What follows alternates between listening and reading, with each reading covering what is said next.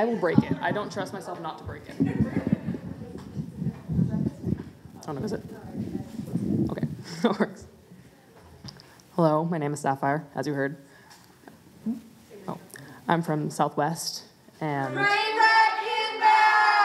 piece is Sakura. Blossoms on a tree are like children, manifesting a fondness for freedom. By the powerful piercing wind they're set free, soaring farther than the red horizon, leaving only but a shell of a soul, once they held by a nurturing yet withering branch. The key which watched their lifelong friend, leaving them alone like a working bee, off to find a potent pollen.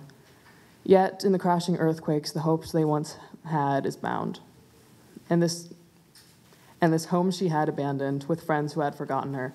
However, with this recurring dream, as majestic as black hole of longing, she wishes to go back and see the cherry blossoms one last time.